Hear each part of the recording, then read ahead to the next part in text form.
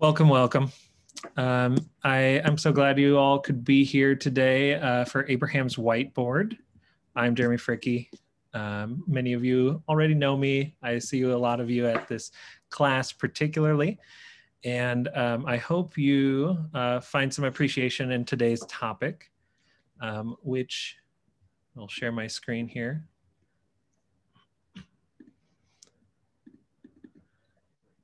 Today's topic will be on the transatlantic slave trade and religion, which is a difficult topic, but we're kind of going to go over a bunch of different pieces of that, and we'll get into that in just a second. But firstly, I do want everyone who's here, everyone who's new, to understand that the purpose of this class is to learn about the wide-ranging impact of religious diversity around the world. And I always try to connect it to Judaism, Christianity and or Islam. And in some ways, almost everything does. You know, if we really think about it, we can look at almost anything through those lenses. So today we'll be talking about faith and faiths in the transatlantic slave trade, going from framing the conversation to defining some terms, getting some background knowledge necessary to have this conversation. And we'll touch really on really 4 core areas of this, and all of these could be their own course, let alone just one class. But we're going to talk a little bit about Islam during the transatlantic slave trade. It's an under-researched, underrepresented piece of this topic. We're also going to talk a little bit about traditional African religions, some of the various religious attitudes towards slavery, in particular among Christians and other Abrahamic traditions. And then finally, we'll talk a bit about the religious and cultural adaptations that come out of this time period and the ways that they intersect with some of the issues that we have today, actually. So firstly, again, I want to emphasize that today is just a snapshot. You know, if you're here to learn everything there is to know about the transatlantic slave trade, you will be sorely disappointed. I hope that this inspires you to look into various topics within it. I hope this helps to give a little bit of a foundation for you to look more into the intersections of particularly religion and the transatlantic slave trade, but really the transatlantic slave trade at large. I also hope you walk away today recognizing the ways that racism and religious bigotry are intertwined. The negative attitudes toward people on the basis of their race, or the negative attitudes toward people on the basis of their religion, are deeply intertwined, and this will have a clear connection to that. I also believe that a lot of the narrative about people the Africans who were enslaved in particular, often even the most empathetic, gentle-hearted people often accidentally dehumanize enslaved Africans, often kind of assuming that they have very shallow existences before this point and during this point and then on. But these folks have experiences. They are fully engaged in their lives, as oppressed of a situation it may have been. And then finally, I want to talk a little bit about some of those traditions that come out of the transatlantic slave trade, which a lot of us don't know a ton about, but I'd love to talk about them a little bit more and how they interact with some of particularly racism as well. Now, firstly, I'd like to ask, are there any particular pieces that that you would expect from this conversation that I'm not going over today? Is there any comment in particular about that?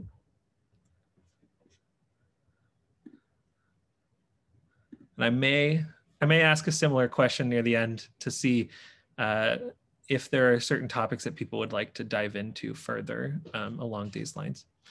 But so firstly, I want to talk about, who I am and why I am teaching about this in particular. So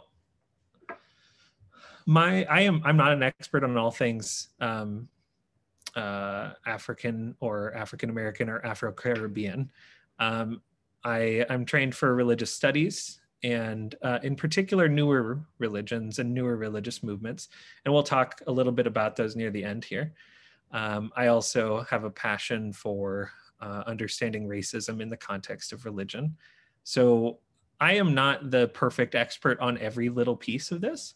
And I'm sure that many of you have learned things that fill in some of the gaps that I have. So, don't be afraid to allow this to be a community engaged class. You can add to what we are learning about together.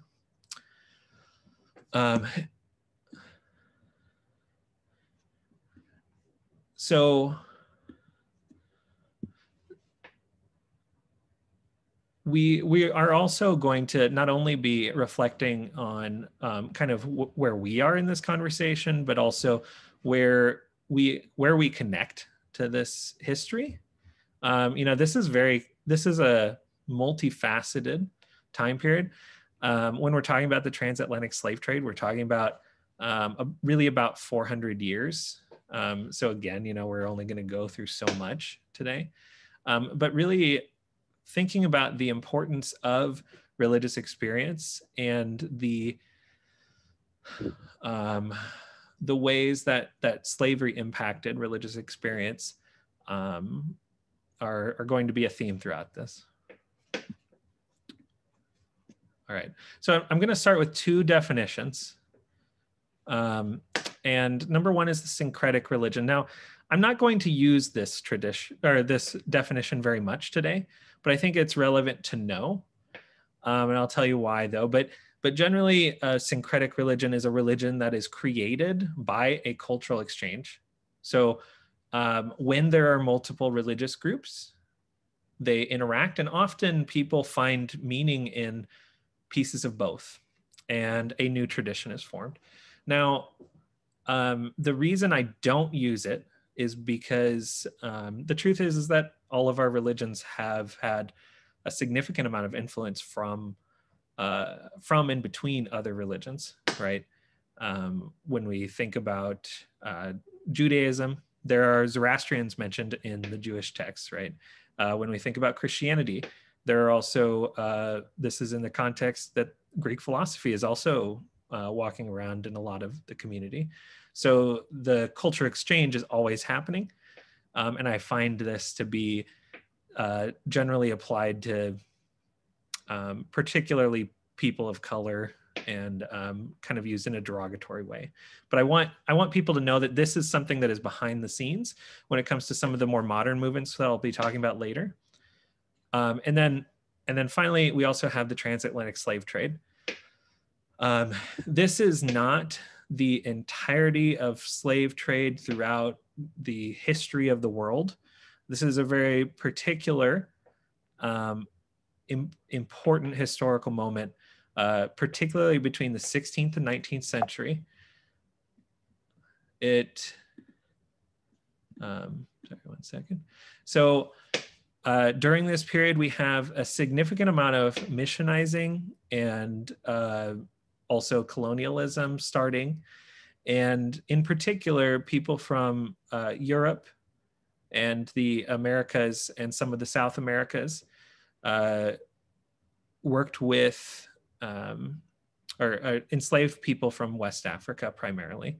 We'll talk a little bit about Senegal and Senegambia later, because it was, even though that was some of the first slaves.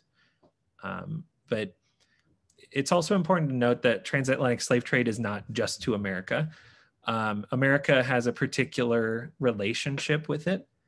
But also, if we look at Cuba, Jamaica, Brazil, Trinidad and Tobago, French Guiana, slaves were taken from their homes and brought across the ocean for profit for centuries.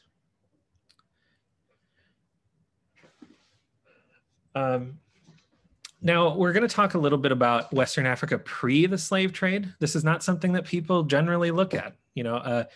Religion and the slave trade is not something that people look at generally. But when we think about this Western Africa area here, what religions do you think, what would you guess is in this area in the 16th, 17th centuries? And you can feel free to respond verbally or in the chat. And I'll also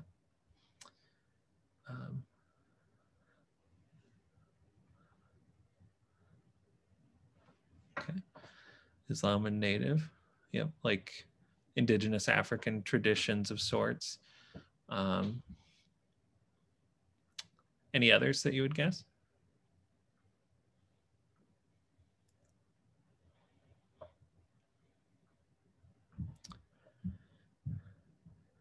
Yep. So for sure there is there's a significant number of people from native traditions of Africa or indigenous traditions of Africa, as well as Islam.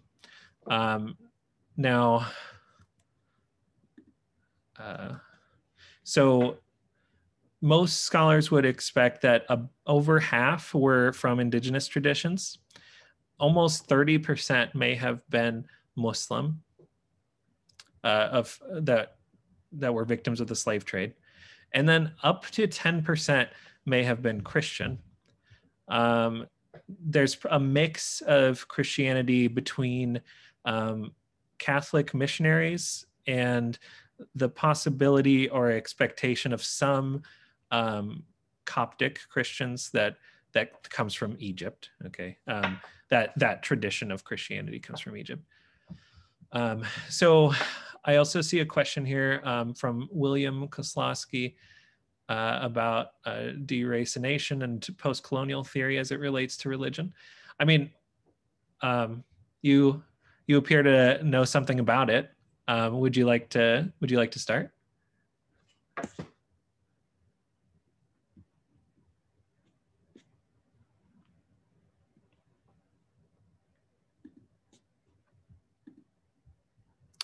You're on mute, William. Yeah, I know. Okay. Do you hear me now? Yeah. Yeah, I'm particularly interested in the effect on an individual's belief if they're essentially ripped from their home environment and put into a new environment where they have to, for survival, they have to assimilate. Now, how do they adapt their religion? Do they try to meld it with the accepted religions? In other words, do they have to synthesize a kind of new set of beliefs, a new set of practices in order to not stand out? Or are the rugged individuals, are they persecuted? What kind of conflict does a person like that face? And for the most part, how did these people adjust? I'm thinking mostly about Louisiana and New Orleans, which for the longest time was the melting pot until the turn of the century when they introduced segregation due to Jim Crow laws. And it seems that before that, before, let's say 1911, the African culture was accepted. And it seems that after Jim Crow, it was expected that they have either conform or be segregated. So how do you look at the struggle in adapting your faith?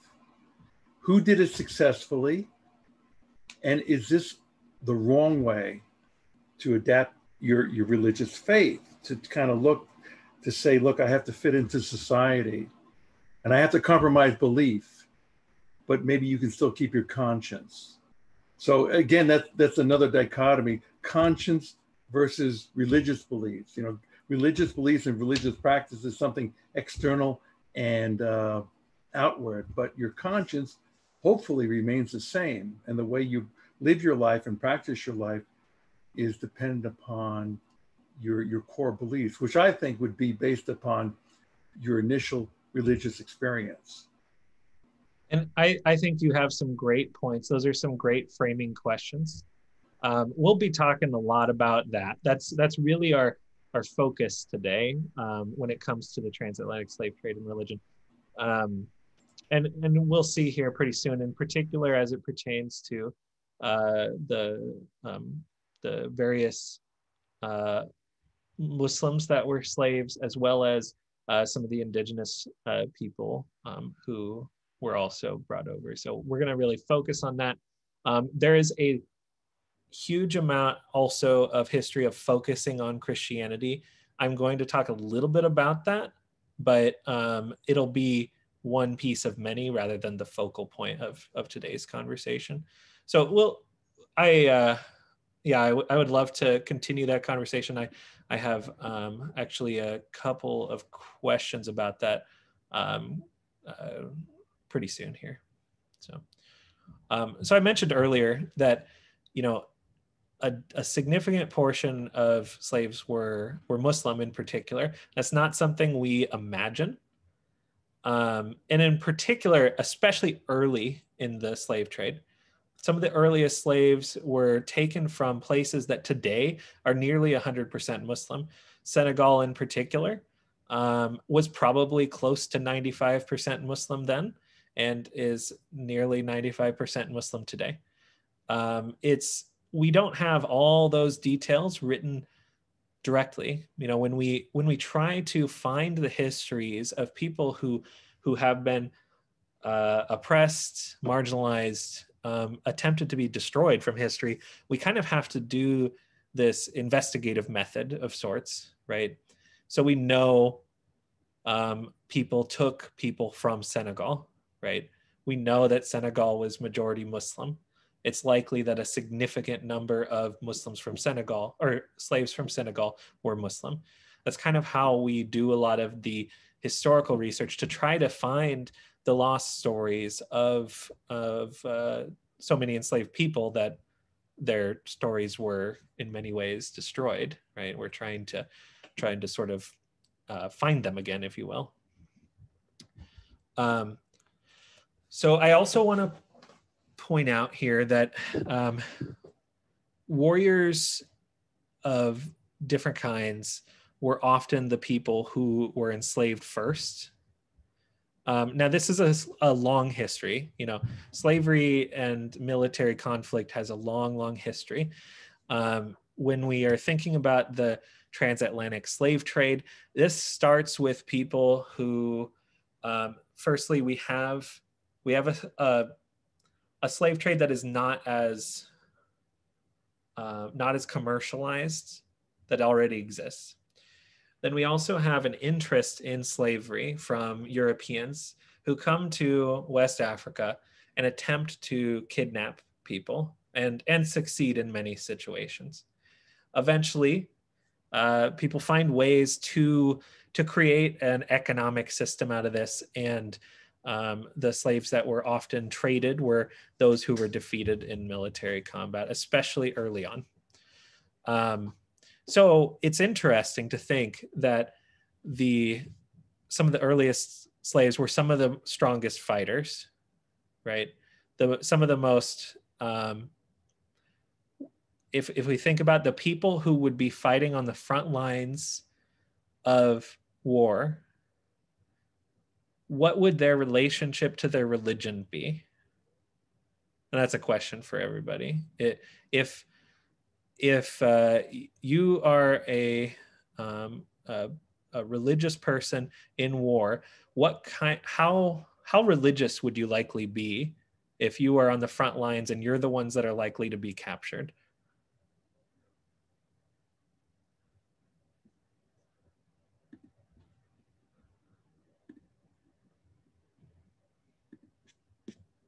Any ideas? I'm not looking for anything that complicated. That would depend on what they are fighting for, or what the war was about. Also to what their status were, That's as true. warriors. So. That's true. But especially in the medieval and like early modern period, which is kind of what we're talking about here, a lot of warfare, while not necessarily about religion, was often put in the context of religion. So people who were warriors generally were very religious. They were willing to die to some extent for their religion, regardless of what religion we're talking about. And so we have a significant amount of enslaved people who were deeply devoted to their religion, being brought to the Americas and to other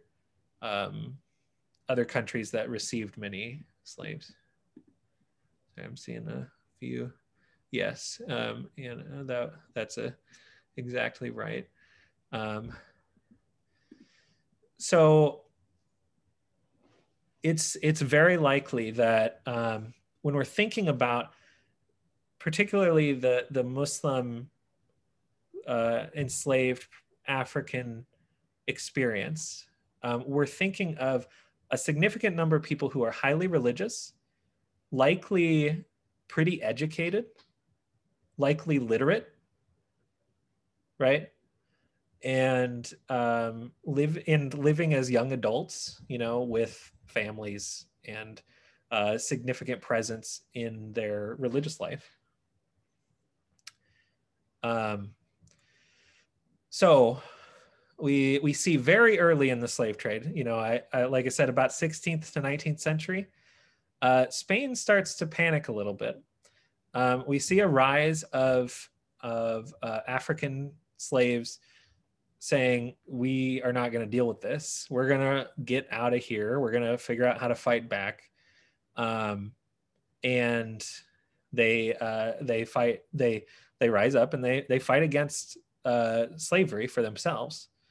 There's a long history of that. That's another thing that is a totally different, related but different topic that should be discussed more, is the importance of enslaved people liberating themselves that happened many times throughout the slave trade. So they started to see that, in particular, the Muslim community was more passionate about fighting slavery. And Spain is the main one that saw this. They tried a whole bunch of different ways to sort of ban Muslims, which we hear about even today to some extent.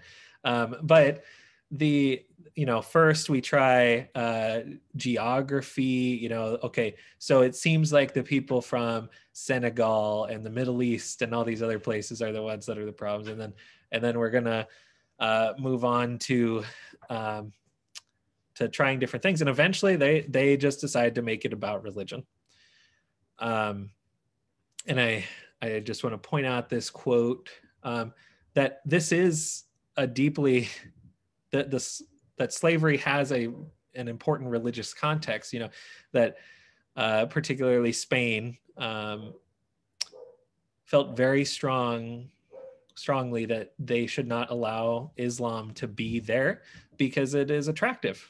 It is an attractive religion to many. So they were worried about it. So they tried to ban that after about 20 years of various attempts, right? Now, I want to ask this question. I know this is a difficult question, but what would be particularly difficult to practice, particularly within Islam, in this context? There's a lot of important practices. There's a lot of important cultural pieces. What would be particularly difficult?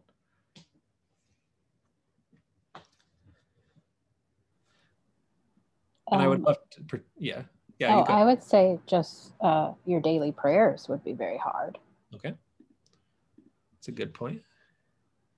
All right, and eating of different kinds.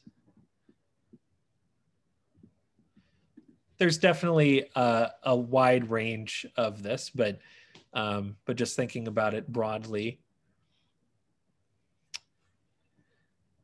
I would love to hear from anyone in the Muslim community if they would be willing to add to any of these. What would be particularly difficult in this context? Well, the hardest, would be the prayer, because it's, physical and visual. Yeah. Dietary, obviously, because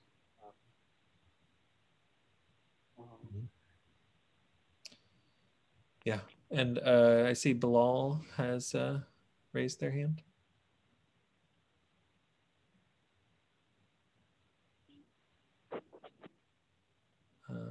You'll have to unmute yourself.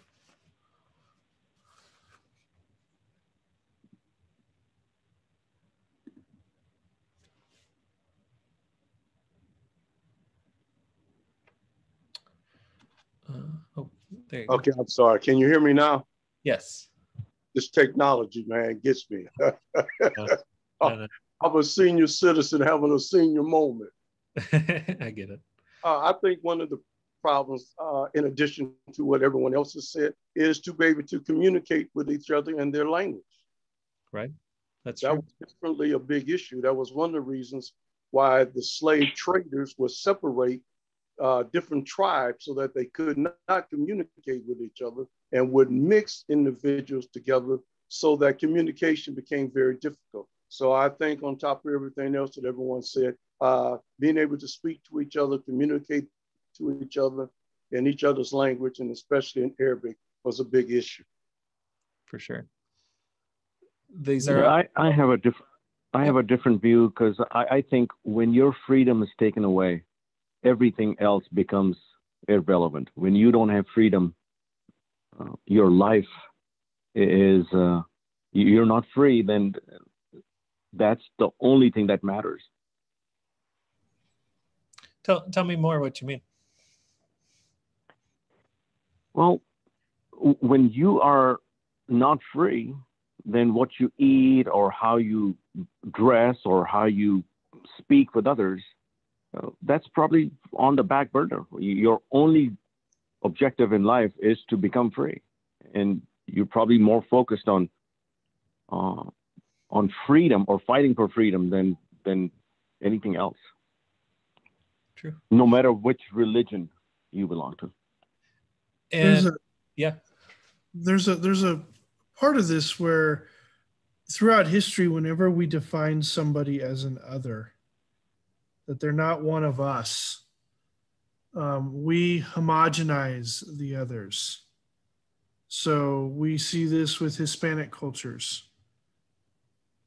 Most people that aren't educated or understanding of Hispanic cultures don't realize that Dominicans are different from Cubans, that are different from Colombians, that are different from Mexicans.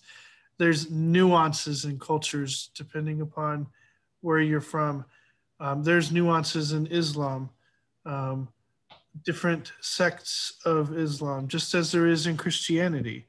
We recognize those sects in Christianity, but when somebody is an other, when we have enslaved them, then they're homogenous. We strip them of their identity, and the first level of that is stripping them of the nuance of who they are, the nuance of their individualist, the family, the tribe, the city, the country, the culture. That all just gets stripped away. And I think that's kind of like level one of where the difficulty becomes when you are, at least from the work that I've seen, when you're an oppressed culture, that's step one. Right. And there are so many concepts within this, but let's talk a little bit about some of the ways that enslaved Muslims did their best in the most difficult situation you can imagine, right? Because I want to also appreciate the the human spirit of people who were in the worst situation possible, right? And let's talk a little bit about the 5 pillars. Now, I'm not going to go into detail, but let's talk about some of the ways that people responded. So first is the commitment, really, to Islam. The first, the Shahada, there is no God but God. Muhammad is his prophet. There's a story that people found a fugitive, and I hate to use that language, but that's the language that's used.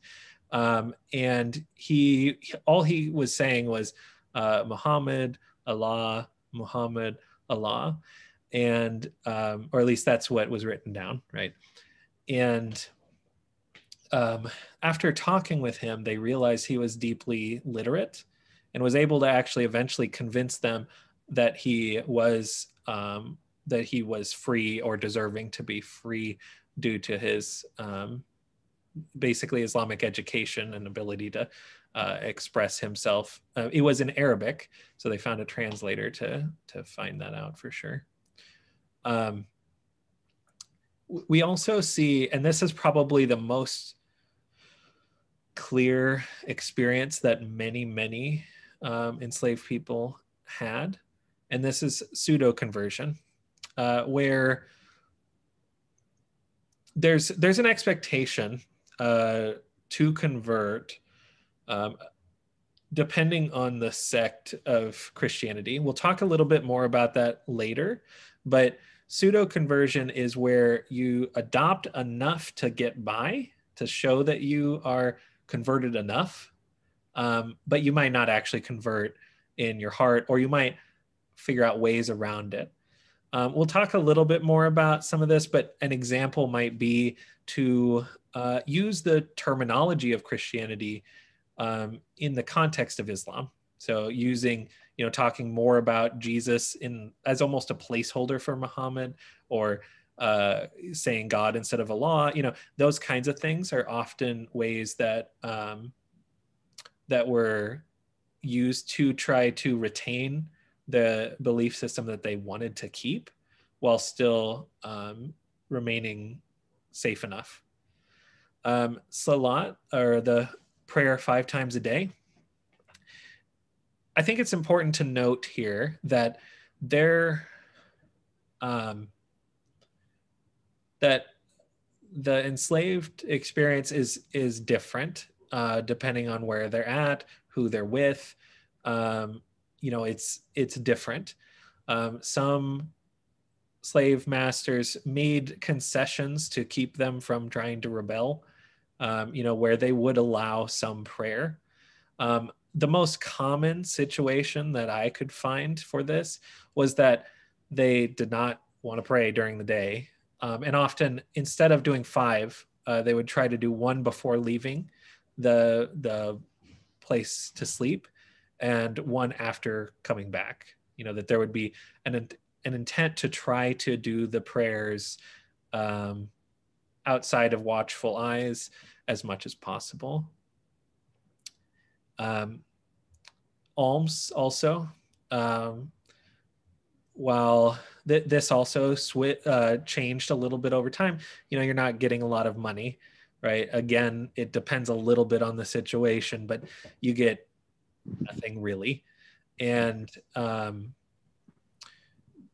if there's an opportunity to cook for yourself, the alms would often be a sharing of food that rather than a traditional tithing, it would be sharing of food to others. It would kind of it kind of changed exactly how it was practiced. Fasting. There's many explanations of people who actually did continue to fast. Halal was not an option, but much of the time abstaining from food wasn't going to be punished. Now, there's always exceptions. but abstaining from food is not as punished, but that means that you don't get to eat if you are avoiding certain types of food, and that is and then finally the Hajj, which is probably the most impossible. All of these are extremely difficult and dangerous in many situations. The Hajj is off limits, right? This is where you make a pilgrimage to Mecca. I think it's important to note there were people who lived significant adult lives before being enslaved. Many people had gone to Mecca. You know, I think we forget that people had lives before being enslaved often. You know, not, you know, later in slavery, this changes a little bit. Early on, many were enslaved as adults. They had lives before this. One of the more common ways that people kind of lived out the Hajj was through pictures, if possible, of the Kaaba in Mecca, or drawings, sometimes sand drawings of things like that.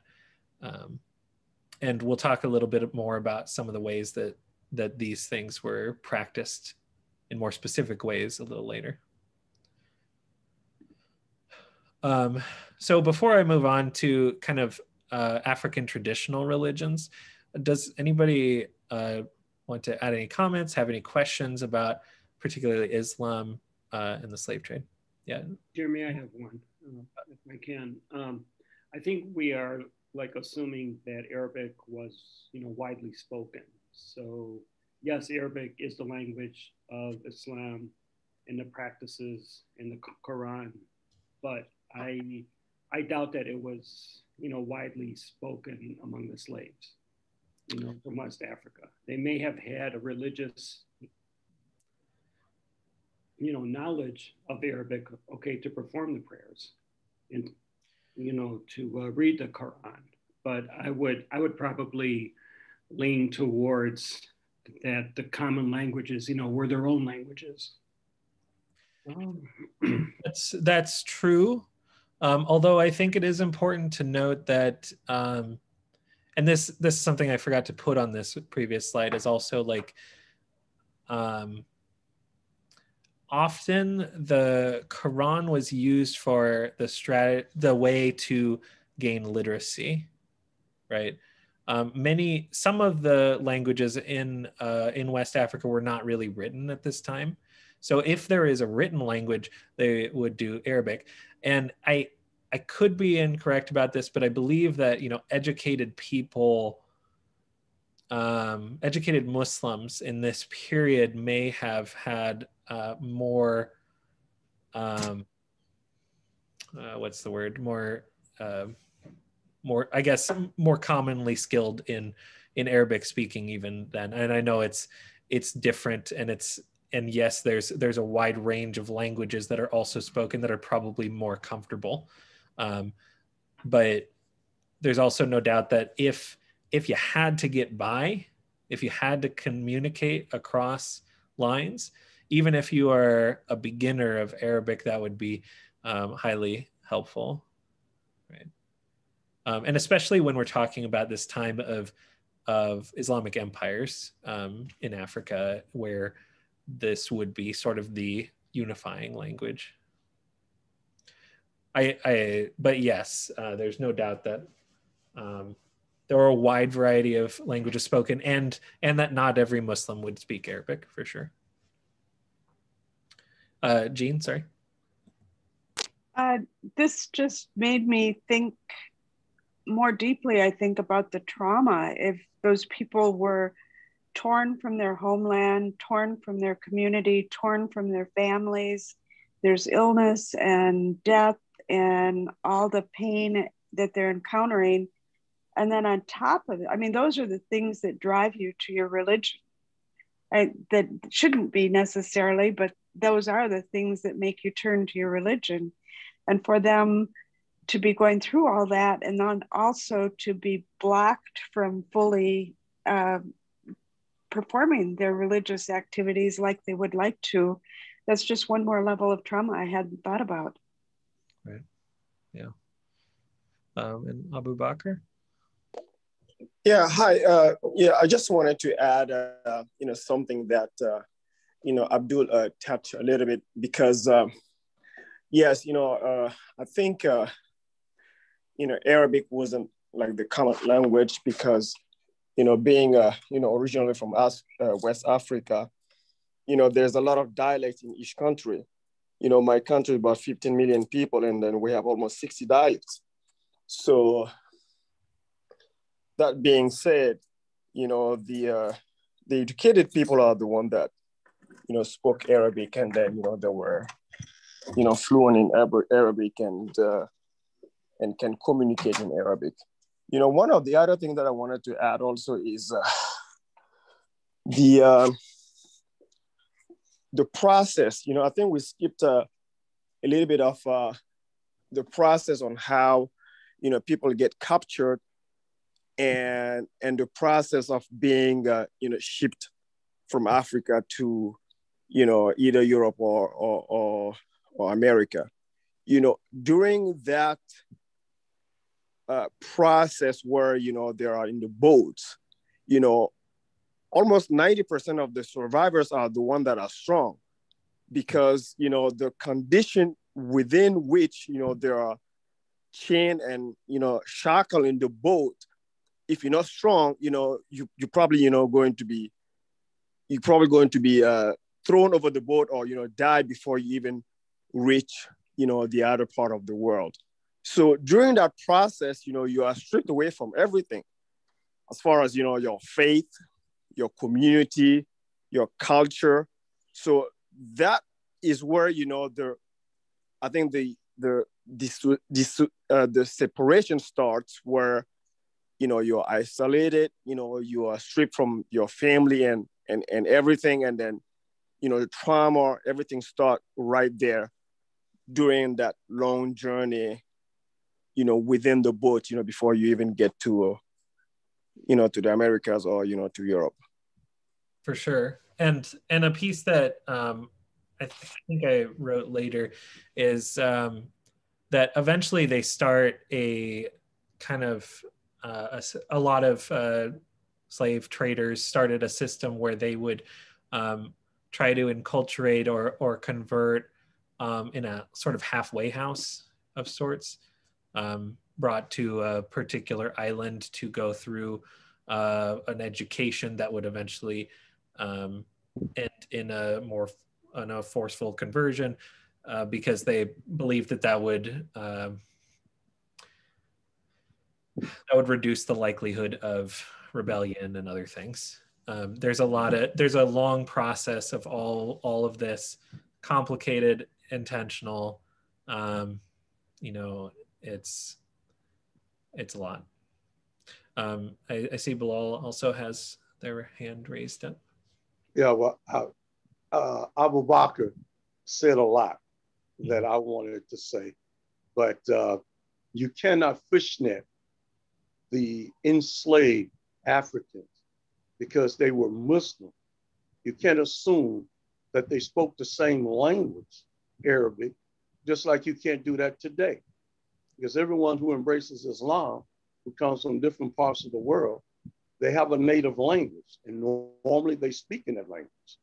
So Arabic for them, the majority of them, was a religion.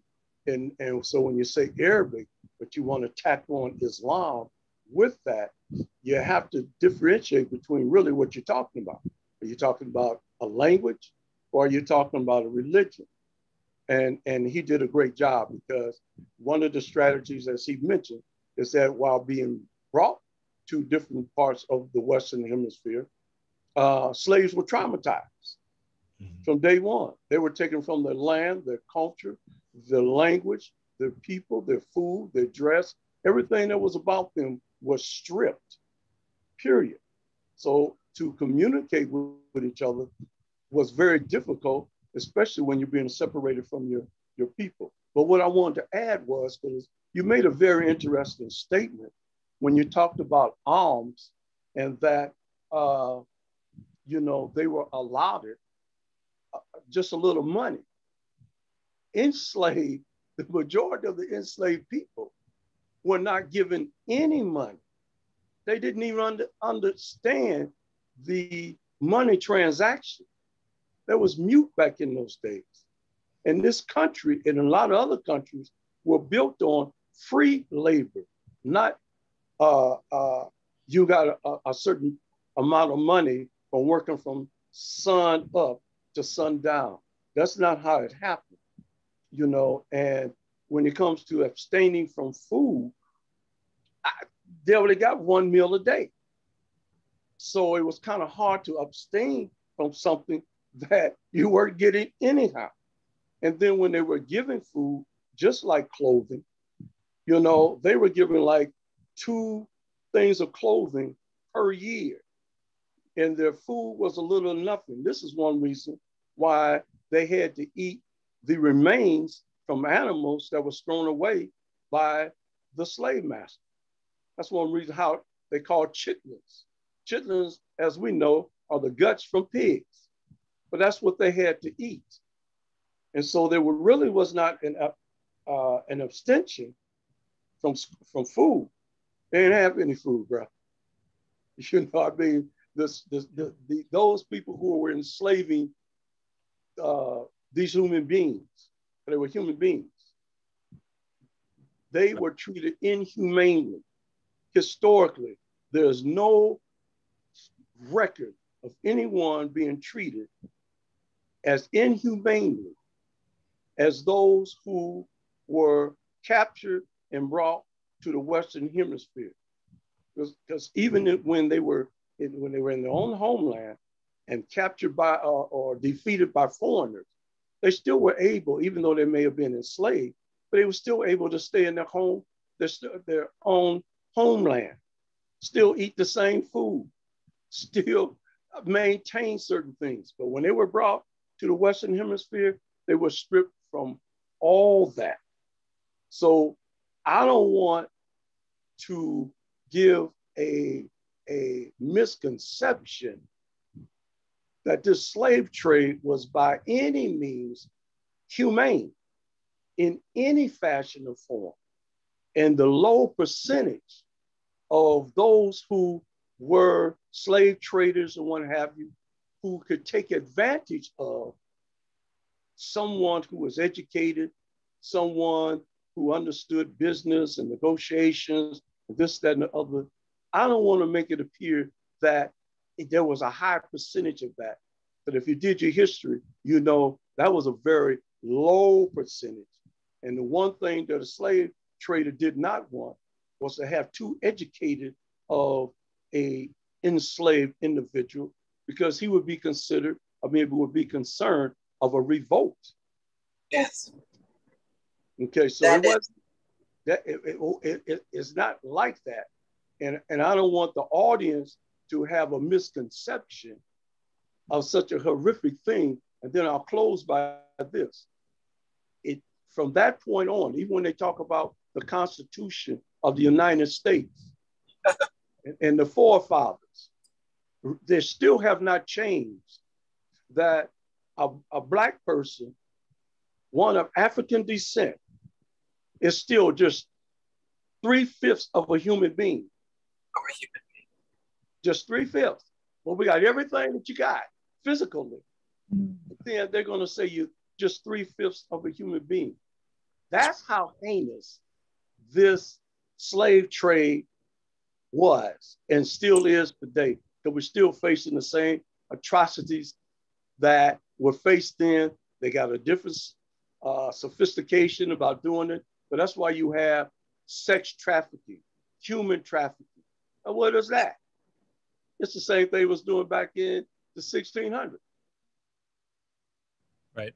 And I hope that, you know, nothing I said was intended to defend any piece of this. I hope that my goal here is to show that in the face of this bad of a situation, Muslims put their lives and their bodies on the line to try to continue to do their practices as much as they could. That doesn't mean that it was easy or that they let them or any of those things. That tried to figure it out as best as they possibly could. I see Pastor Tracy. Yes, yes, to continue on with that, and I agree completely with the statement because it is a fact. For over 400 years, and it's still continuing today, as we saw with the murders of George Floyd, but it's been since Trayvon Martin back to Emmett Till and on, is that we were considered 3/5 human from slavery. And the reasoning behind that is the atrocities that were inflicted upon Black bodies. You had to look at us as something other than human to be able to do it, as objects. And when it came to literacy, you know, being stripped yet again of your culture, your religious practices and all that, and your language, everything, and to come here to these shores and to be given Jesus, a white Jesus at that time, to condone slavery, but then making sure that you were not literate, because if the slaves were able to read, they'd see that Jesus came for Jew and Gentile and everyone, slave and free. There was no slavery in serving Christ. They wouldn't have wanted that because there would have been a revolt. So as long as you could keep the Africans uneducated, illiterate, and just functioning as bodies, then that is how the slave trade perpetuated, and still Blacks being seen as less than, as the other. So that is absolutely the consequence and still the unfolding negative effects of slavery. And people in Black skin, and anyone here is Black, will know that. And we do know that, and we still live with that and are trying like this to get, you know, gain more understanding, but to also enlighten those who are in white skin on here. And I'm going to move on to the next section because we're going to continue to be talking about a lot of the things that are brought up here. Because I have this piece just to know a little bit about this because it'll come up in a second, but we'll come back to particularly the role of white Christianity and really Abrahamic theologies in this, because this is an important piece that we can't ignore. I want to just mention here that African traditional religions were also deeply diverse, deeply varied. You know, for example, we talk about American indigenous traditions today, which one are we talking about? You know, there's so many, and really it's even hard to say that they have so much in common that we can even put them all together, right? They're diverse and beautiful and important on their own. Now, just to know, the largest group of traditional religious people who affiliated with a traditional religion is Yoruba. And really quickly, just to kind of have an idea of how this works, there's basically one main god that is the creator, distant. Name is Olorun or Olodumare. And the world and then there are sort of like sub gods that are named Orisha. They're more like spirits, and they are the ones that interact with you on a day-to-day life. Life is full of spirit. Humans and trees and stones are visible spirits, and the world is also full of invisible spirits like the Orisha and others. I just want to have that background because this will come up in a few minutes with a little bit different topic. Yoruba is still widely practiced in West Africa, and there's a movement of interest in the Americas in particular as well to practice Yoruba. Now, now I'm going to get kind of to some of the things that were brought up by our guests, which I really appreciate the attention to the importance of these issues. Catholics and Protestants, and again, I'm speaking to a wide range, so I want to be clear that when I talk about this, I should be saying, you know, are we talking about the early period, or are we talking about the later period? Because this changes. You know, this is 400 years. People figure out ways to make things worse, to be honest. It was so generally the Catholic theology on this was that it was ideal for slaves to be Christian because there's an existing power structure in Christianity, according to this situation, according to this theology, that allows for some level of relationship between slaves and masters. Now, this was an important part of the process. When I was talking about Spain, that's partially why they stopped. They made sure to convert, or they tried to convert slaves before bringing them places. The Protestant slave owner view was that you generally can't enslave Christians at first, okay? That if you are baptized, you couldn't really be enslaved. Now, this changes. I think this is a key point in the history of how racism is brought to the masses. That there's this dual motion, particularly in the Protestant community and especially in the Americas, where they want to win souls, but they also want to enslave Black folks. So laws are passed to continuously create, like, to solidify the idea of slavery, and in particular slavery against Black folks.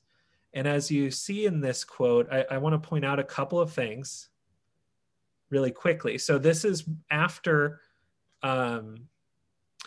slavery is a condition by birth, according to law, you know, unjust law. There was a question: does baptism make them free? And this is the Virginia colony and many other colonies afterwards passed a law that said, no, baptism does not make them free. Baptism does not have anything to do with bondage or freedom. So I think it's important to note here. Now why I bring this up is because it requires a theological change, a racist theological change in mainstream Christianity at this point to allow slavery, right? To allow slavery on the basis of race in particular, and there was a point where Christianity would be seen as sort of an equalizer. That doesn't make this right by any means, but there's an attention to humanity at that point, and they make the conscious decision to say that even if they share my religion, they are not equally human, right? That they are able to remain slaves even in that circumstance. I think this is important because this isn't that long ago, right? In fact, in one of the biggest theological points that started maturing in the century after this Virginia law was the idea of the curse of Ham. And the curse of Ham is something that was, and I think we need to be clear about this, this was particularly a tool for Christianity, but it was adopted by Muslims and Jewish folks in the process as well, to justify slavery of Black people. This particular verse has made a huge impact on the theology that is used to justify slavery. And in particular, I want to point out the piece of Cursed be Canaan, a servant of servants shall he be unto his brethren. And later he says, Canaan shall be the servant of Shem, and Canaan shall be the servant of Jephthah. So this was used. This has had some racist connotation. This has been used in some racist ways, honestly, for 1,000 years, but it became pretty mainstream. It became a dominant force for this during this period. Pastor Tracy, sorry.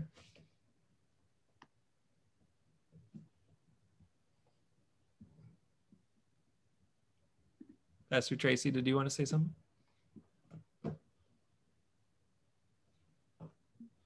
Bilal? Yeah, I'm kind of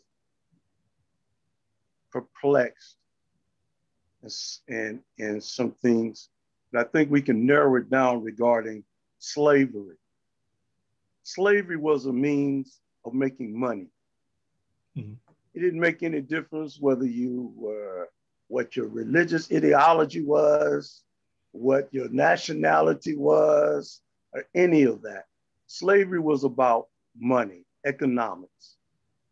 And therefore, anytime a law was changed for the betterment of the majority, then they were going to do that to maintain the free labor. And that's the thing, we always need to focus on about slavery. Slavery was about money, and it was about free labor. I'm glad you brought up the curse of Ham and how it was used against the enslaved individuals, because that's very important. But maybe I heard you wrong, but I think you said the Muslims also used the curse of Ham as a means to enslave people, or did I got a little distracted, so I may have heard you wrong. And if I did, I'll apologize. So in later, 1000 AD or so history in both Jewish and Muslim communities, it's not about slavery, but it was applied to Black folks, if that makes sense. That the curse of Ham was seen as a reason why. Now this had been used also to some extent by abolitionists too, but because it's seen as an unjust curse in some circumstances, right? But by and large, so it was predominantly Christianity, and eventually Judaism adopts this, and like many religious traditions, there are sort of exegesis or expansions on stories, right?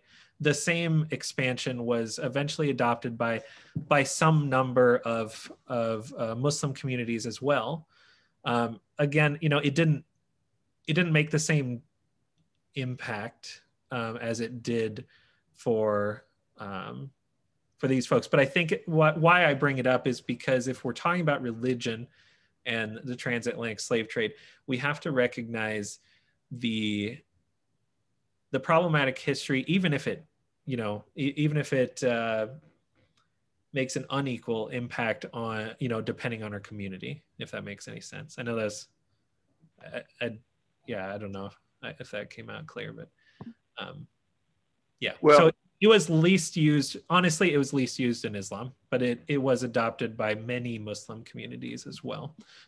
I just want to be clear that, that again, the truth is Christianity has a long history here, and the other two are not quite as significant in this conversation, but it affects Abrahamic traditions. A lot of what we're talking about here is the early roots of what some would refer to as the prosperity gospel, where there's this sick marriage of economics and religion. And I have a background in economics myself, and there are two things in economics that you're taught that are that are difficult to deal with. One is resource extraction, and one is commodity management. And the dark side of what we've seen here is we turned people into resources. We turned people into commodities. And we took our religious positions to justify those positions. But you look at resource extraction and commoditization in any industry, it's never clean. And now just imagine you take oil spills, for example. Go to a copper mine, go to a copper smelting facility. It's ugly, but those aren't people. And when you put people into that equation and you've turned people into resources and people into commodities, and then you can see where those people that started making money, the 1%ers at the top of those echelons, started searching and mining for biblical justification. Right. Yeah. I saw. Is it Faisal? Yes, Jeremy. So I was wondering, were all transatlantic slave masters Christians? Every single one of them? Vast majority. I don't know if I don't have data on that, but the type of economy, and I've heard this many times, the type of economy, the money involved, those are things that, if we're being honest, are centered around particularly European cultures and American cultures. So there's a dominance of Christianity in those. I'm sure that there are always exceptions, but the vast majority, I'm sure, yes. I think we have to contend with that it's mostly white folks, it's mostly men, it's mostly Christians. Okay, yeah.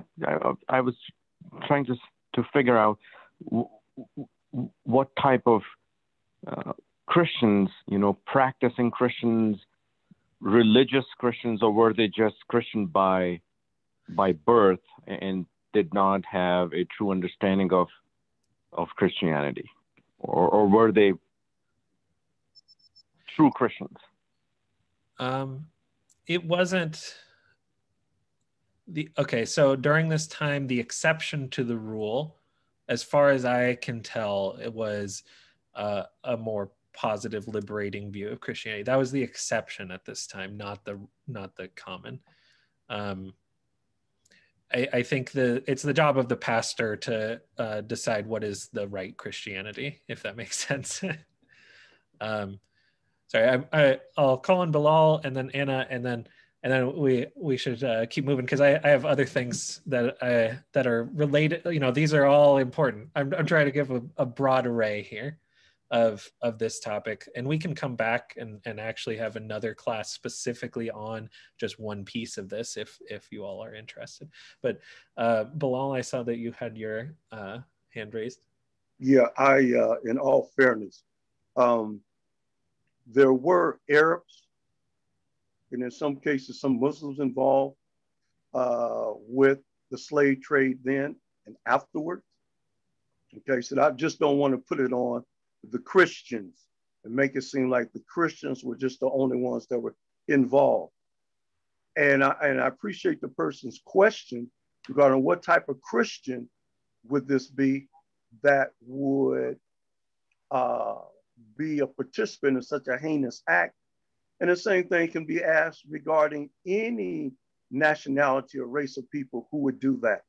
And we would have to question as Muslims why Muslims would participate in that, and separating when you say Muslims opposed to Arabs, because sometimes the two are joined into one. And so there's a misconception, because even in some cases, Africans were involved with enslaving Africans. And so I have to allude back to what the brother that was on the second to the last time, and he talked about the economic aspect of it.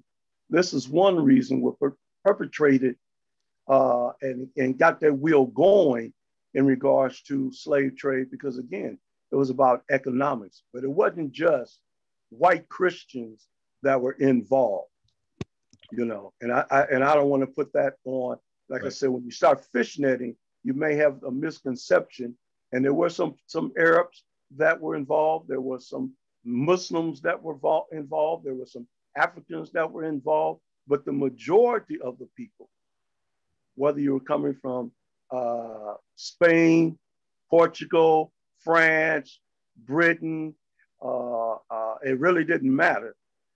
They were the majority because they were the majority of the race who was coming there and profiting by enslaving people. So that's all I wanted to say. Thank you. Pastor Anna? Yeah, I'll try to be brief because I don't want to take up all your time at all. But I do want to just back up something that Tracy said earlier, which was that they didn't want the people to read the scriptures as we kept going, because the message of Jesus was not a message of slavery. It was a message of freedom and liberation, and particularly for the oppressed, which certainly that's who we're talking about here. And so I would answer then, you know, certainly no, those are not Christians that are following Jesus that are doing this. At the same time, it would be an entirely, it would be a very long conversation if we were to talk about how the church, when it became empowered and hierarchical as an organization, changed its message from something that was about liberation to something that was about power, hierarchy, and oppression. And that started under Constantine and kept right on going, mostly in white churches, but certainly not only. And so there was a twisted sort of Orthodox Christianity that we're still dealing with today, where white supremacy, whether it became the message of the day, and it was about power and it wasn't about the message. And we're still trying to get back to the message of hope and liberation found in Jesus. And yes. And I just want to kind of do this last piece about particularly Christianity, and then I'll ask Pastor Tracy to kind of to add anything. So I'll tell you that the slave masters, the people who were in charge of this trade, they tried different things because they wanted money. But to have money, you want to have honestly the most malleable people, right? And so part of this is conversion. Now, at first they attempted with, you know, the if they were Spanish, they'd have Spanish people, but eventually they realized that this wasn't working very well, and they actually would hire Black or African pastors to be part of the conversion process. But we find here that that their messages were more liberating, and some of those messages kept going throughout generations, right? So again, the slave masters took the Black leaders away and tried to get rid of a lot of that, because again, you know, as mentioned by Pastor Tracy and Pastor Anna, reading the Bible, knowing the wholeness of any of the Abrahamic scriptures, you'd recognize that slavery is not acceptable. And not only that, but you know, it's justified to liberate yourself, right? It's justified to seek freedom, right? And a lot of that comes from, in particular, the Moses narrative of you know, finding freedom after slavery, as well as Jesus's focus on the poor and the downtrodden. Pastor Tracy. Yes. You know, in looking at it from transatlantic to being here on these shores, Christianity has been, sadly enough, the culprit, the driving force in perpetuating slavery and racism. You know, it was the driving force during slavery. Good white people, and white people knew what the Bible said about slavery. They knew it, but it was money was the driving force. Then during the Night Riders, Christianity was used again by those who created terror, Ku Klux Klan, and by day they were pastors, at night just monstrous. Through the civil rights, and even now, Christianity said Sunday is the most segregated time of the week, you know, and just the fact that it continues under the guise that it's good Christians doesn't mean there are not, but racism is very much alive and well in the church, and having these conversations is good, but it's about what is going to be done about that. And that's probably across, sadly enough, if we want to be truthful, all the Abrahamic traditions. And until that is starting to be addressed and some action is taken, we'll continue to have these conversations. Thank you. Abdul, did you want to add anything? I saw your hand. Other than I love how you jump into controversial topics, and you are brave in doing this too. But Roger was right in that the driving force to slavery, you know, was economic, because everybody had benefited here, be they Arab slave traders, white slave traders, even the African tribes who defeated, you know, other tribes and, you know, sold to captors. I mean, everybody made a profit out of this, and it turned, you know, in independent people, a fiercely proud people, of people who came from a continent that had empires that rivaled empires in the East and rivaled empires in the West, and became just, you know, human, you know, chattel. You know, it's just, you know, a sad case in humanity. It really is. I mean, there's no one out there that is without sin. It really isn't. And I do want to reiterate one more time before moving on to kind of our last section about this, that the intention of this is, again, not to explain how like religion is the motivating factor or that religion is the most important factor, but how religion is a factor in this conversation.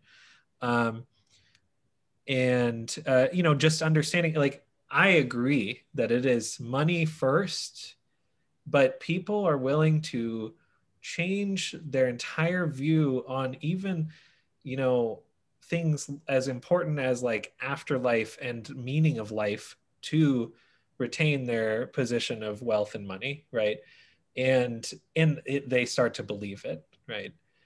It changes the whole culture, and it is something that we all need to work together to be better with. Now, I want to I'm gonna kind of do this quickly, and maybe we should have another class about this. You know, I think it's clear that I did too many things at once, as I often do. But we'll come back to this related topic soon. You know, I think this is an important one. So very early on, I can't remember who it was, but someone mentioned, you know, how does it survive, right? I want to ask a question here, and this is not the only way. There's so much more complexity, but I want to start with this question. What do you think of when you hear the word voodoo? And you can type in the chat or say it out loud.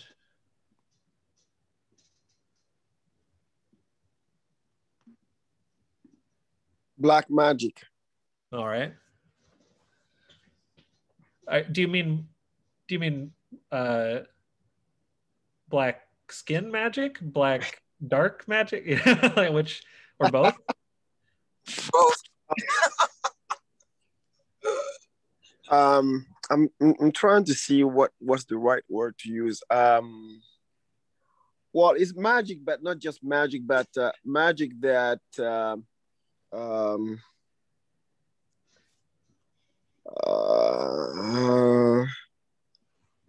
when I find the right word, I would come back. Sorry.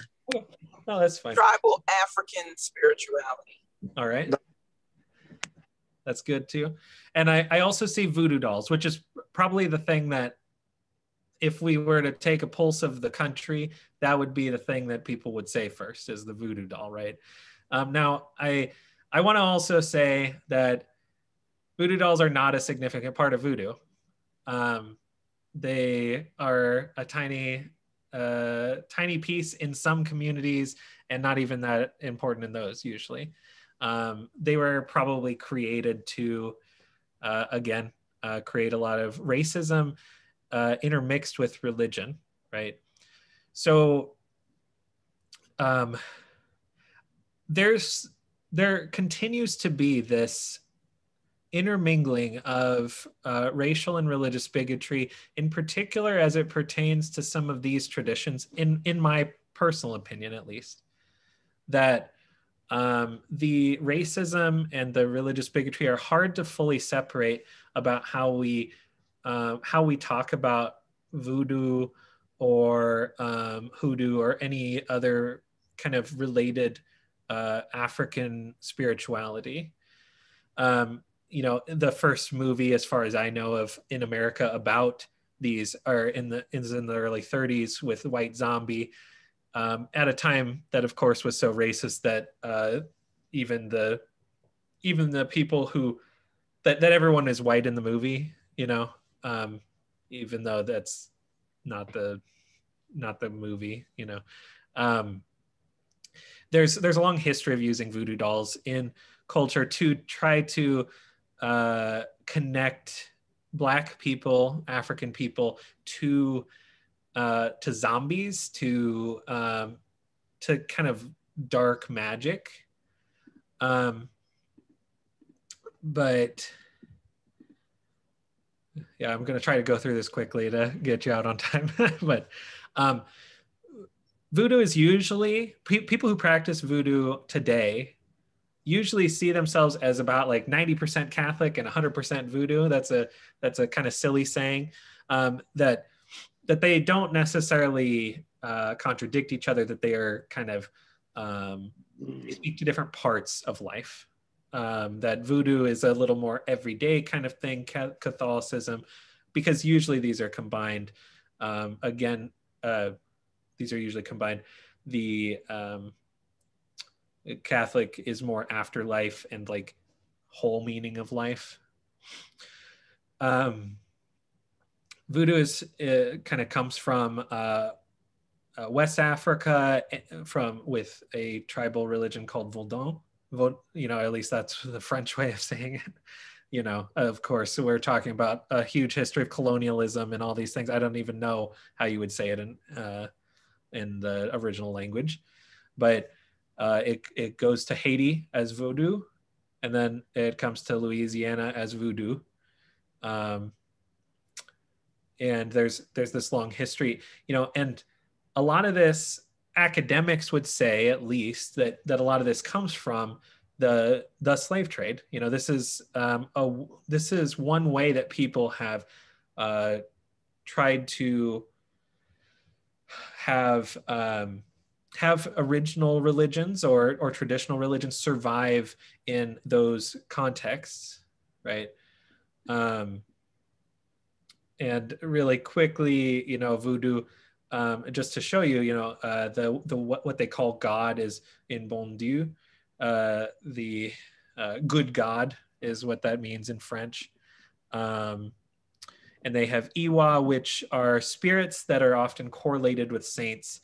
Again, you know, has some of those similarities to Yoruba that we talked about earlier, as well as ways to adopt parts of Catholicism as well. Now, my point with this in particular is that these traditions have been practiced a long time. And as soon as we get into the Reconstruction era, we start to see a retaliation against these. Why is it that that we have articles written by white newspapers that say things like voodoo's on the rampage, and the full particulars of the hell broth and orgies that are about voodoo practitioners? I want to be clear that this wasn't a big deal. Voodoo wasn't a big deal in the Americas until this era.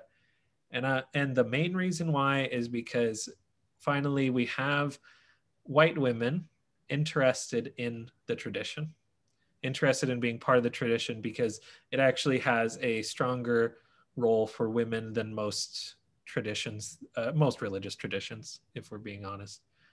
So you have a lot of women in power in these situations, and like much of the narrative in the era after emancipation,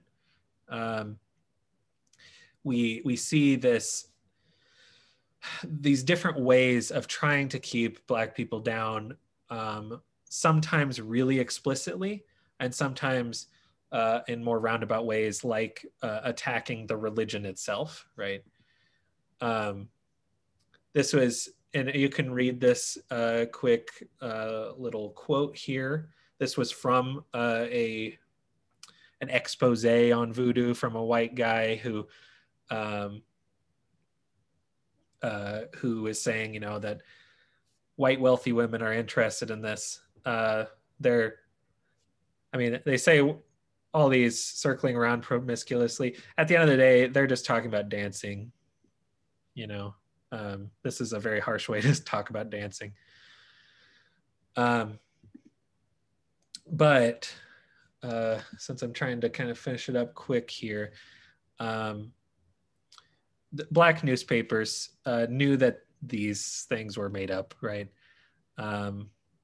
I'll just read this really quick. A Black journalist wrote this, that for my part, I only wish that there was such a power as basically the voodooism that is talked about in the popular culture here, known to Black folks of the South or elsewhere, that they might practice a little of it on their white adversaries. That this would, I wish this would work to be a force for liberation for Black folks.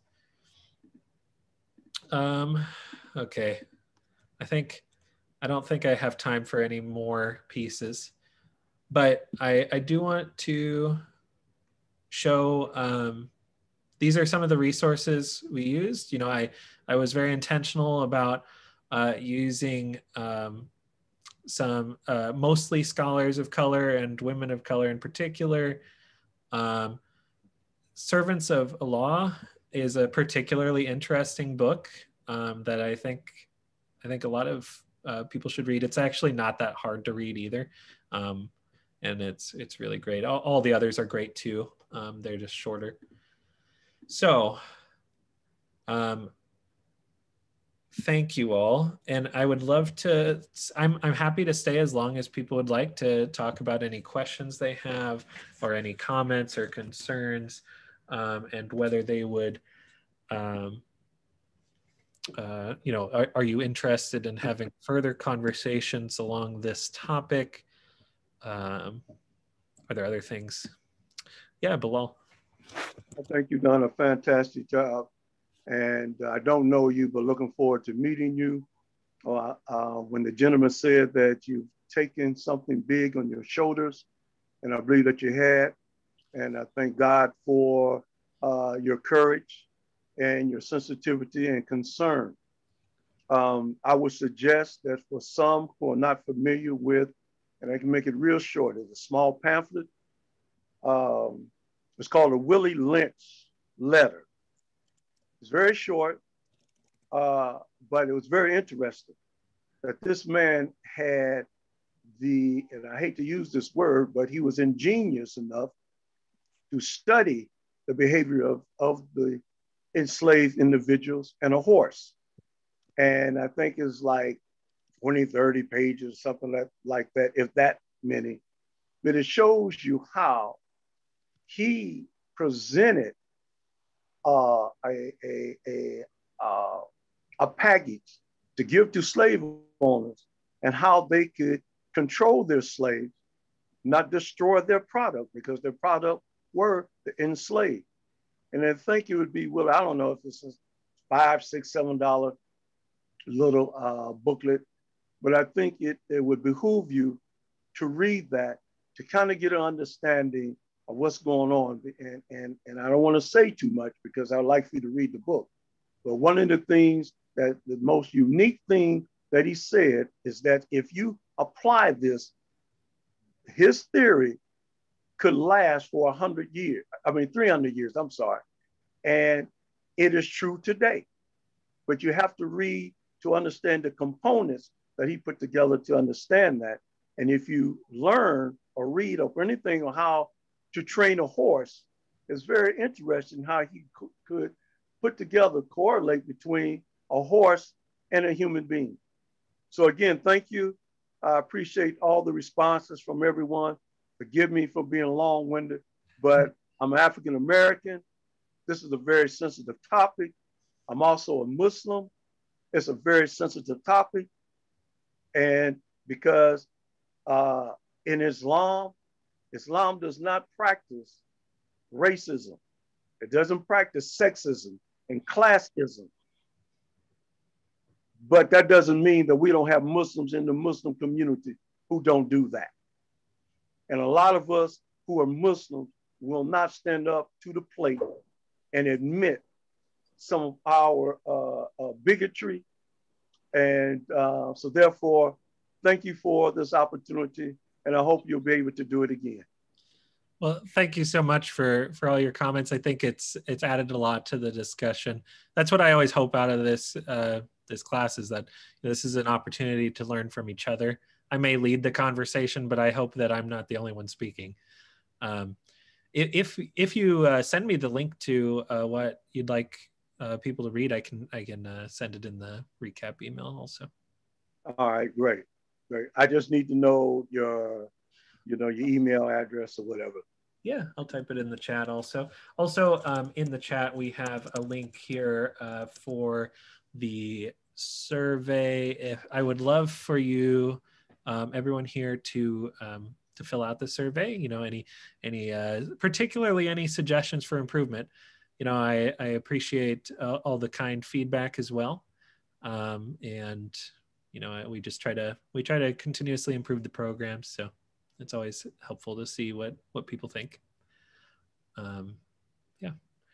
And if you have any ideas for future programs, whether it's a more specific thing associated with anything that we talked about today, or whether it's a totally different topic, feel free to throw it, either email it to me or even throw it in your survey response. There's some open boxes near the end.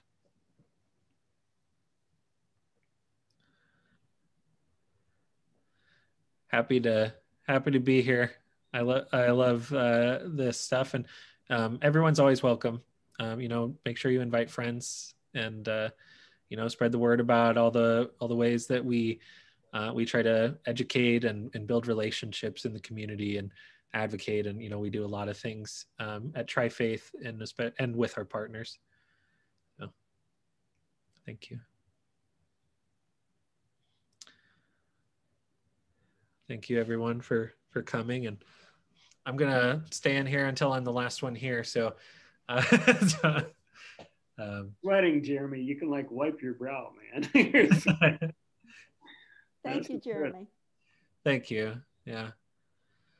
Jeremy, yeah. Jeremy, back at the beginning of your presentation where you showed the map, oh yeah, did I misread that a huge part of the slave trade went to South America much more than North America? So I didn't really have time to go into that piece, because that was going to be kind of the last sections, is sort of the not only the other ways that religions were practiced, but also the fact that, I mean, there are countries that were created, you know, not just created by enslaved people, but consist almost entirely of descendants of enslaved people, right? Of African enslaved people. For example, you know, like Jamaica, for example, you know, is very largely populated by descendants of slaves. Many of the countries here. So Brazil had a huge slave trade. Now, part of it also is that eventually the United States, I can't remember what year, decides to not allow the importation of enslaved people.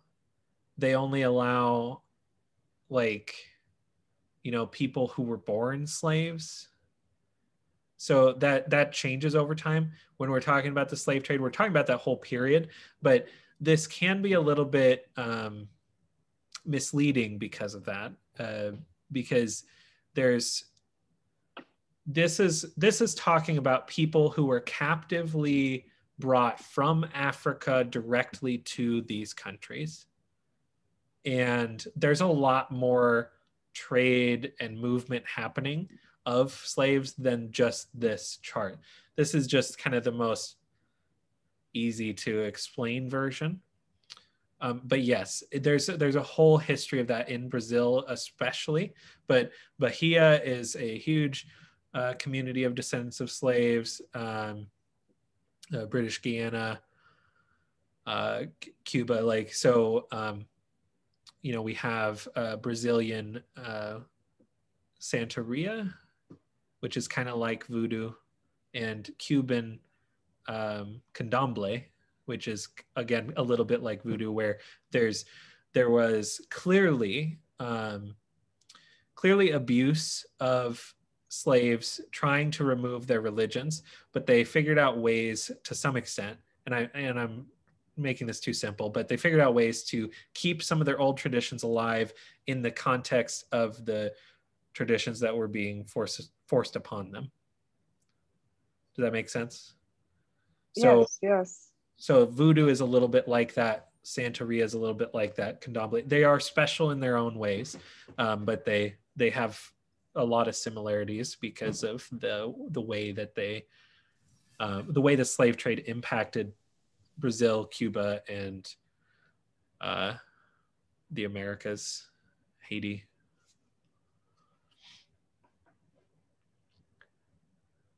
Yeah, so I spent 2 months in Haiti after the earthquake, working for USAID projects, and that was my first realization. The Santeria and the Voodoo churches were side by side, and I had never realized that voodoo was.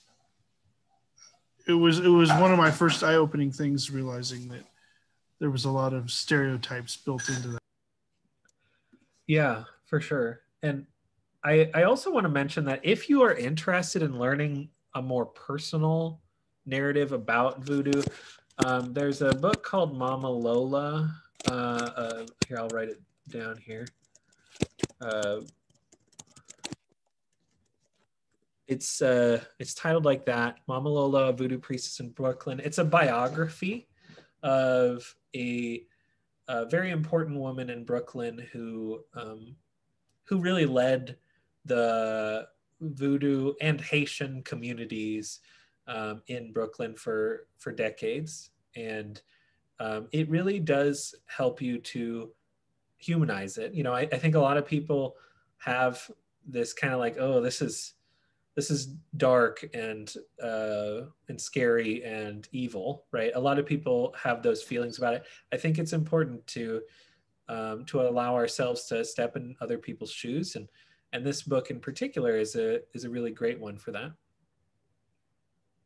We actually read it in the Interfaith Book Club, which is not led by me. If you want to join that, let me know and I'll give you the email for that. But yeah. Did you read any of that, Abdul? Oh, you're muted. No, that was read before I became active in the, but it does sound, interesting. So It's a big book, but yeah, it's not too bad to read. It's got a lot of, foreign language, but other than that, it's not difficult. okay. Kind of French Creole language. Yeah. Any other questions, comments, concerns? Any ideas for what would you like this class to be? We have a few topics for the next few months, but I'm always looking for new ones going forward. Hey, I have an idea, but I can talk to you about it tomorrow when I see you at Temple at the library thing. Will you be there? Oh, okay. Yeah. All right, but great topic, controversial, tough, and I know you sweated off about 5 pounds today from all the questions, but great job, man. So have a great night, everybody. Nice seeing everybody. Thank you. Bye.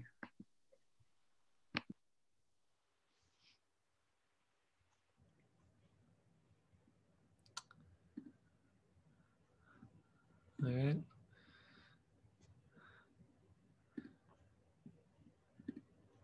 Anybody else?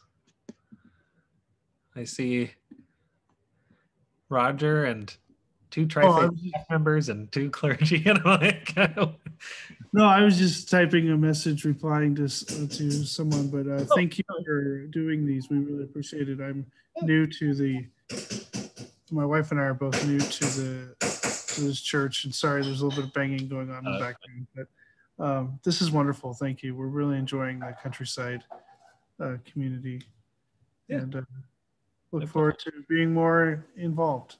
Yeah. Let me know if if you need pointed any directions or anything. I'll be glad to help in any way.